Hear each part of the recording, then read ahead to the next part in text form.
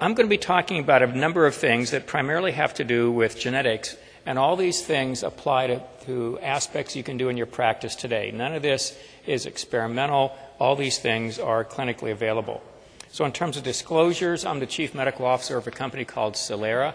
If you remember in 2001 when the human genome was decoded, that was Celera. So there's a race between Francis Collins and this crazy guy named Craig Ventnor to decode the human genome. So every day I get to work with some of the finest genetic scientists in the world. It's really exciting. And our whole thing is to discover genetic issues that have clinical practicality. And that's what I'll be talking about today. Involved with some universities, some nonprofit things.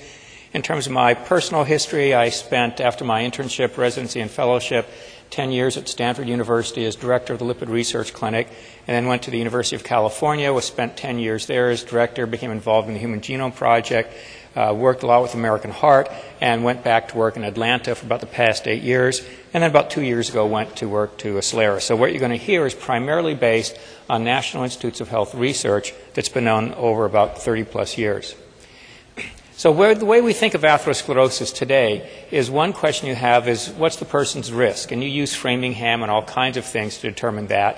But have you thought about whether or not you should do something that actually detects the presence of the disease or not? So this is the issue of should you treat a laboratory number or should you treat the disease? And I'll address that as well. The second thing is what's the etiology of the coronary disease in your patient? And what I'll show you is that elevated cholesterol is one of the least common causes of coronary disease, and there's a whole bunch of other factors. Then you can use this information to personalize treatment plans. So one of the problems I've had in my career, I've done lots and lots of large randomized clinical trials, and you've read a bunch of them, and the average value goes up or down, and so you apply that average value to your entire patient population. What you don't know, unless you actually look at the raw data, is there's a whole bunch of people in that study that did much better than average, and a whole bunch of people in that study that didn't do much of anything. So we talk about the average, but in reality there's tremendous personal differences, and we'll talk about how to incorporate that. And finally talk about families a little bit, and something you can do in your practice with families. So we decoded the human genome, and you can use genetics to do a number of things. You can test hypotheses. You can look at the pathophysiology of the disease. Genetics discover new pathways. But over on the right is what I'm going to talk about. What can you do about personalizing therapy today using relatively simple genetic tests? So I'll be talking about tests that use single nucleotide polymorphisms, or SNPs, SNP. And here you remember the DNA sequence. You have your nucleotide, cytosine, adenine, guanine, thymine, and you have the double helix there that Watson and Crick got the Nobel Prize for. So these are all single nucleotides, cytosine, adenine, guanine, thymine. If you replace one of those, that's a difference or a polymorphism. And if you do just one, it's called a single nucleotide polymorphism.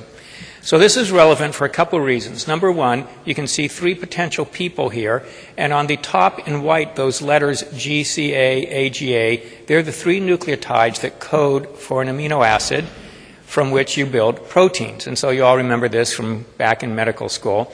And up on top there, you can see that first person, and the protein looks like that yellow rubber band to the right. Down below, the person has a single nucleotide polymorphism in the first three sequence.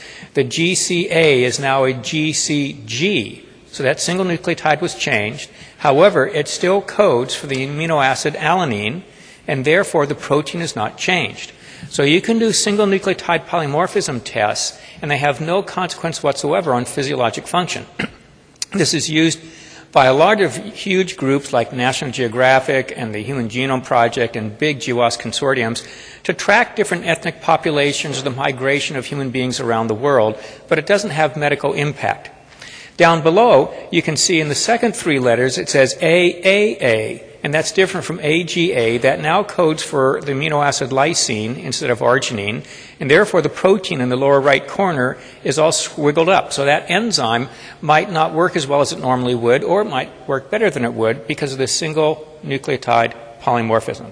So that's sort of by way of background. Scientists have isolated the gene that makes scientists want to isolate genes, and so, of course, that's why we do all this. But things are moving really, really fast. And if I was in medical school today, I would definitely focus on this field, because within the next 5 to 10 years, there's going to be a revolution. We're now doing whole genome sequencing all the time in our research studies. We can get that done at about $1,500. Pretty soon, that's going to be down to $100.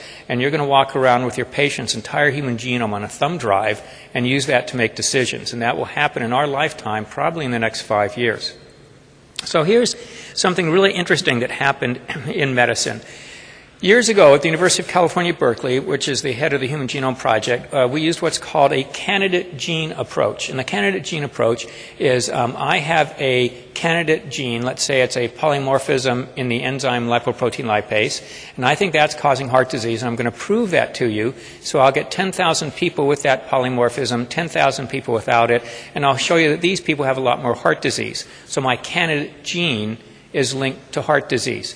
That approach to genetics has been a dismal failure. Almost nothing has been discovered in cancer or heart disease or anything. And you remember back, 10 years or so ago, where the interest in genetics started waning.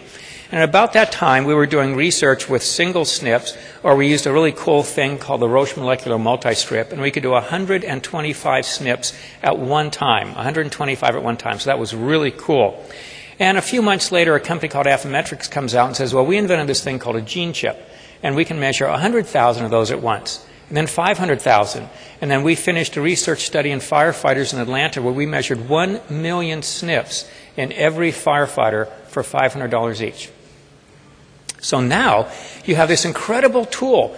You can we now look at 2 million things all the time on somebody's genome with these SNPs. And we say, gee, the candidate gene approach failed. I have no hypothesis whatsoever about what causes heart disease. But I'm going to get 10,000 people with heart disease, 10,000 people without heart disease, do this million SNP test on them, and see what pops up. And see what statistically pops up. So that's what's called GWAS, Genome-Wide Association Studies. And here's the first thing that was really discovered with that. This is 9p21, and what you're looking at here is a Manhattan plot, because it's supposed to look like the skyline of Manhattan. And here's your chromosomes, 1, 2, 3, 4, 5, 6, going off to the right. And the height of the y-axis is the log of the p-value of how significant that thing is to the question you're asking. And in this case, the question was, does this group have heart disease? So here in chromosome 1, you can see a whole series. Assume there are just 100 lines here. And, they have different heights, and so that's a little significant, but not terribly. You come over here and, wow, this thing is like the Empire State Building. It's huge. That's how it was discovered. It was discovered serendipitously, and it's in a non-coding region of your genome. So about 4% of your genome makes up proteins and things we know about. About 96% we used to call junk DNA, meaning it's just there for filler. You can cut it out and throw it away. It's probably not going to affect you at all. We now know that those are all regulatory regions. So we know now that this 9p21 regulates inflammatory aspects that I'll tell you about in just a second. But it was discovered and first published in 2007 by Bob Roberts and his group in Ottawa and the DECODE group, and this is the way it was discovered. So the way you can use this is you can say, okay, I have a population of a bunch of people, and I'm going to give them all a low-fat diet or give them all a statin or whatever. But in reality, I can do a gene test and say, okay, there's one group of people in which that therapy works really, really well. The standard therapy is good. There's another group in which it does crap, but doesn't do anything. Therefore, I need a second therapy. So one way to use this is pharmacotherapeutics, and I'll mention that a little bit as well. So the risk factors for coronary disease you know about: smoking, hypertension, high cholesterol, diabetes, obesity. Genetics is equally important. And do people recognize this guy? Remember how long he lived? I think he was like 97 or 98 years old when he died. So the randomized clinical trials tell you how the average person would respond. None of your patients are average. So to set the stage for the next few slides, I want to refresh your memory about three concepts that I know you're familiar with. The first is relative risk reduction, and this is what you read about all the time in the New England Journal of Medicine, or you hear about with statin commercials on TV, where there's a 25% risk reduction. They leave out the word relative. Therefore, you should use my drug or my diet in everybody because of this 25% relative risk reduction. So if you have 1,000 people in the treatment group, 1,000 people in the placebo group, you have 100 heart attacks in the placebo group, you have 75 heart attacks in the drug group, that's a 25% relative risk reduction. It could be 4 heart attacks in the drug group, 4 heart attacks in the placebo group, 3 heart attacks in the drug group, and it's still a 25% relative risk reduction. It's not 25% of 1,000 people, and the public doesn't know this. So I review, and I'm on the editorial board for 36 different journals, and now most of them have made the decision that we're going to ask the authors to report absolute risk reductions, which is the absolute difference. So if you take those numbers I gave you in the upper paragraph with relative risk, it turns out the absolute risk reduction is 1%. And in fact, we have a number of publications, and most recently in Circulation, looking at all these studies, and the 25 to 27% relative risk reduction you see in all the statin studies is on average 3% absolute risk reduction. Now, that's a big problem for me because, and I've done some of the seminal clinical trials in terms of cholesterol reduction in heart disease, and I know there's a whole bunch of people getting their LDL cholesterols down and still having heart attacks. So I think it's a disservice to let people think that, and there's things you can do. So one of the things is, can we enhance the Framingham study? Well, we know the Framingham study doesn't identify a lot of people for a number of reasons. This is just looking at non-invasive imaging, and 69% had non-invasive imaging like a CT scan evidence of clinical disease. Only 23% of those would have been high risk by the Framingham risk score. So from a number of aspects, you can say we have to do a whole lot better than Framingham, and is there anything that might help us? And that has to do with a concept called risk reclassification. And you can do this with a number of issues now, but it's important because of this slide. You're looking at Framingham data, and you're looking at total blood cholesterols on the bottom here. Here's 200, there's 300. You're looking at HDL cholesterol on the y-axis. There's 20, there's 40, there's 60. And there's 2 ovoids here. The solid ovoid are people that get coronary disease. The hatched mark ovoid are people that do not. So nobody's lying to you. It's absolutely true that the average person with heart disease has higher total and LDL cholesterol and lower HDL cholesterol. It's statistically significant, which means it probably didn't happen due to chance.